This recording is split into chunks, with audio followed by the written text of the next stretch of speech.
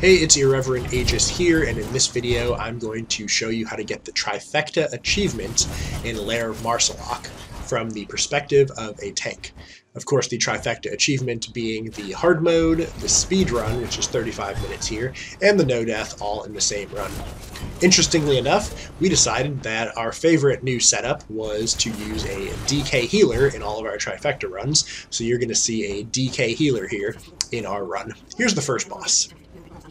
There are only a couple of mechanics to look out for here that can ruin your no-death. The first is usually a combination of the bear fearing everybody combined with not interrupting Celine in time when she starts shooting out those poison balls.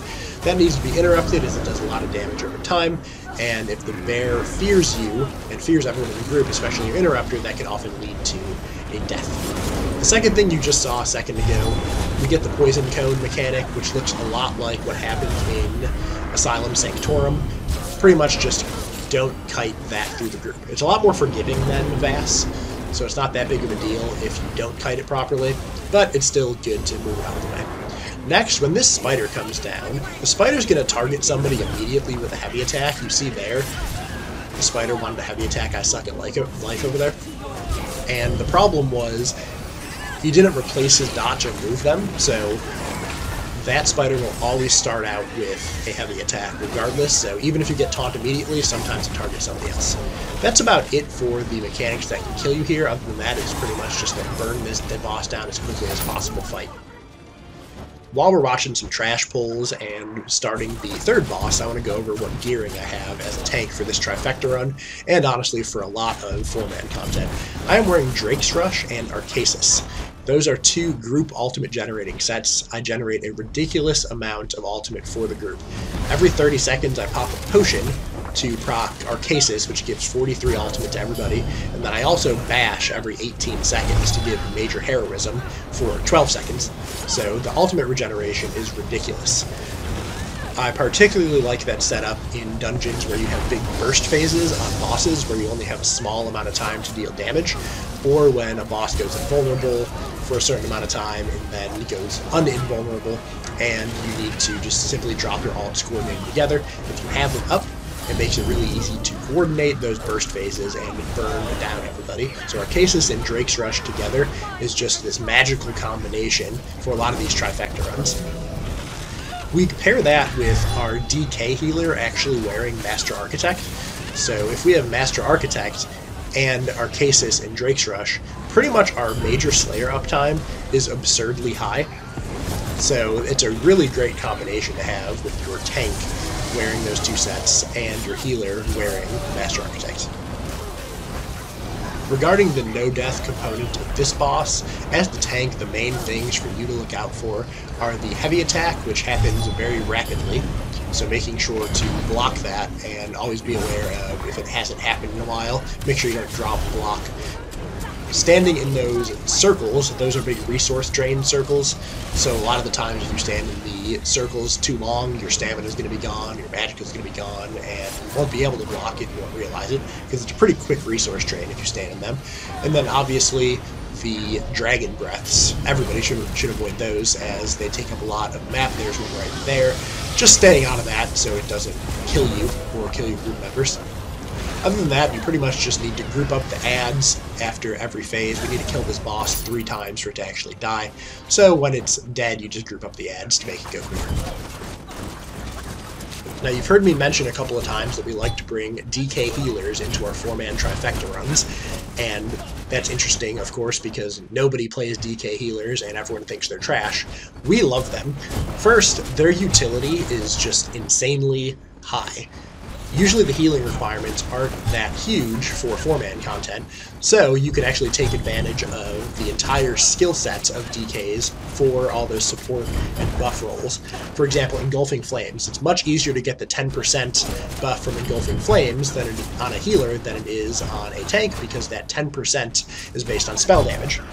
Next, you actually have time to get off the stagger rotation with Stone Giants, because on a tank, you drop block when you hit that ability, which can get you killed if you hit it at the wrong time. Much easier to keep your uptime on that when you're not worrying about dying when you're on a healer. And next, the other reason why we prefer a DK healer as opposed to a DK tank is, personally, I can't stand playing on DK tanks in 4-man content. I think they're garbage compared to other tanks. I know that's an unpopular opinion, because everybody just loves DK tanks for some reason. I hate them. I think every other tank class is way better than DK tanks in 4-man content. But anyway, let's talk about this boss.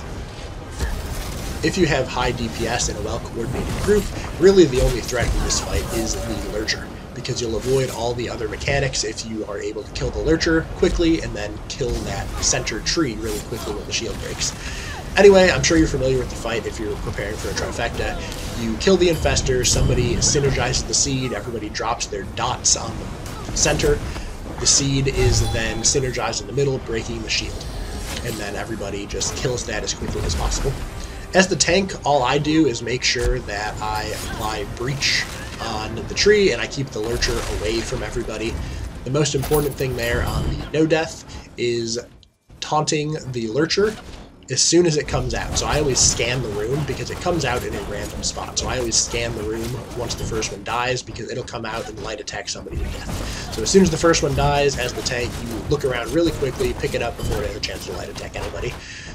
Other than that, if you do it slowly, you'll end up getting a lot of stranglers. If you do it quickly like you saw in that part of it, you pretty much don't get any stranglers because you kill it too quickly and the game doesn't have time to summon stranglers.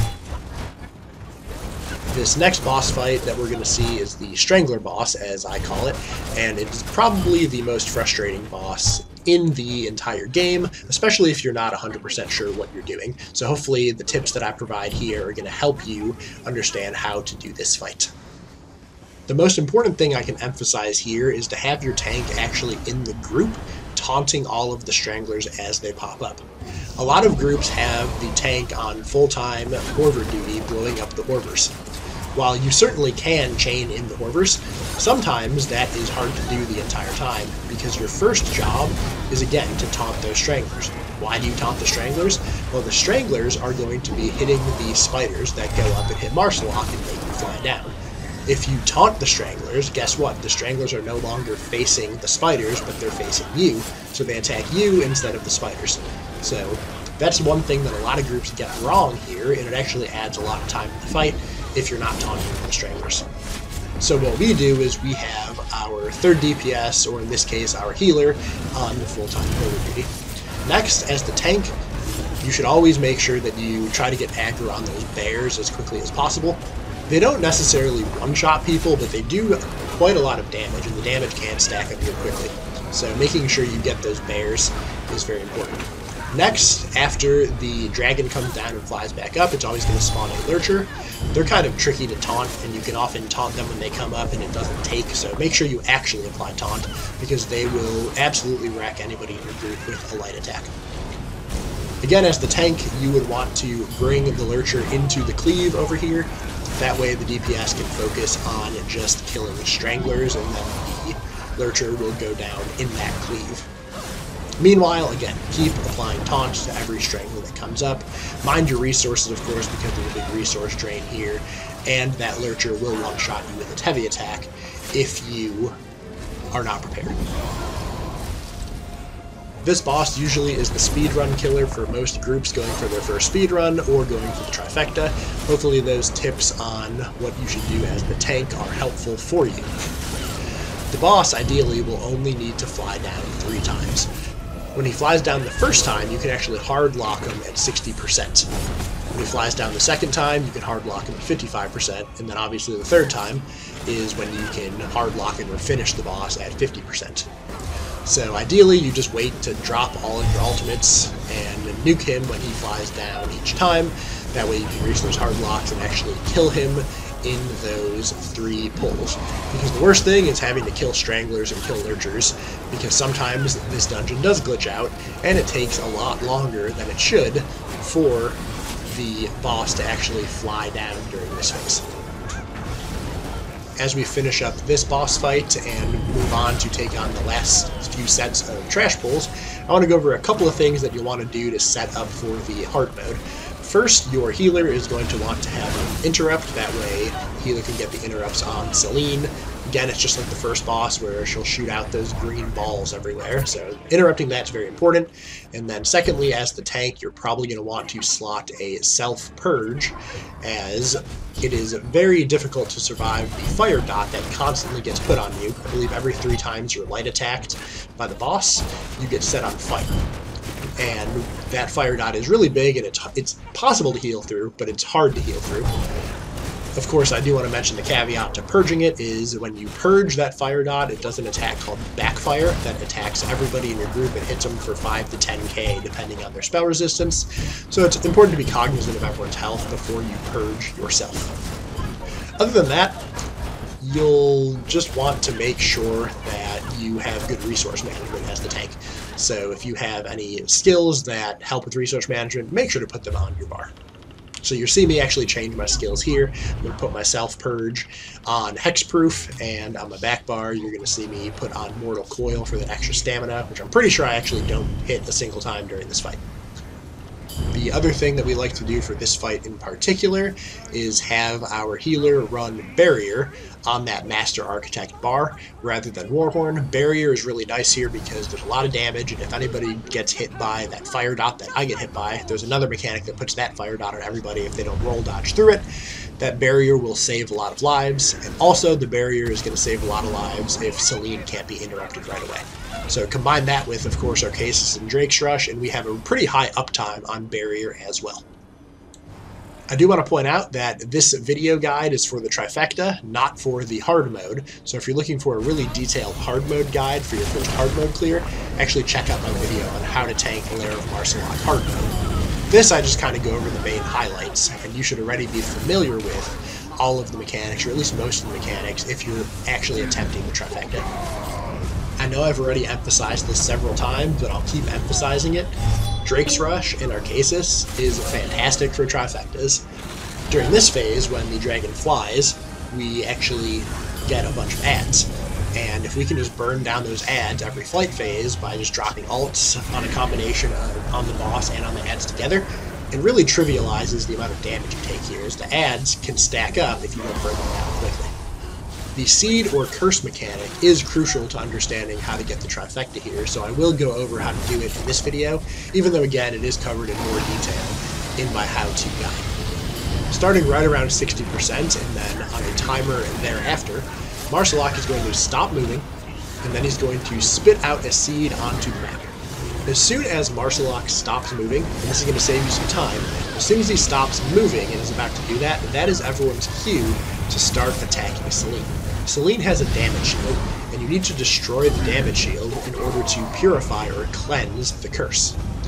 So as soon as Maarselok stops moving, everybody should go over to Celine and beat the crap out of her until that damage shield's gone.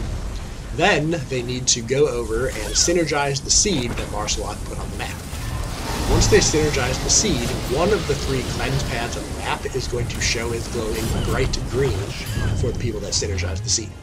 At least 3 people need to synergize the seed every time as the odd man out, so that means the person who doesn't see the same green place as everybody else is the one that needs to go synergize. That's the person that's cursed. So here it's actually me, so everybody call that pad 1. And I didn't synergize the seed, it was too far away, and often the tank won't. I can if it's next to me, but most of the time I will ignore it. So anyway, since everybody said 1, that means I wouldn't have seen 1, so 1 was the one that I had to get. Next, we're going to see the Sweeping Fire Breath, and like I mentioned earlier, it's crucial that everybody roll dodges through this so they don't get hit with the Fire Dot. Because again, if multiple people get hit with the Fire Dot, 1, it's really bad because the Fire Dot itself does a ton of damage, but 2, it's extra bad because if multiple people have to purge that Fire Dot off of them, it sends out multiple backfires in the group, and if a DPS gets hit with 2 of those at the same time, it'll probably kill them. We always have a barrier up, or we frequently have a barrier up because of the high uptime on ultimates, so barrier actually does help quite a bit if somebody does inadvertently get hit with one of those Sweeping Fire Breaths.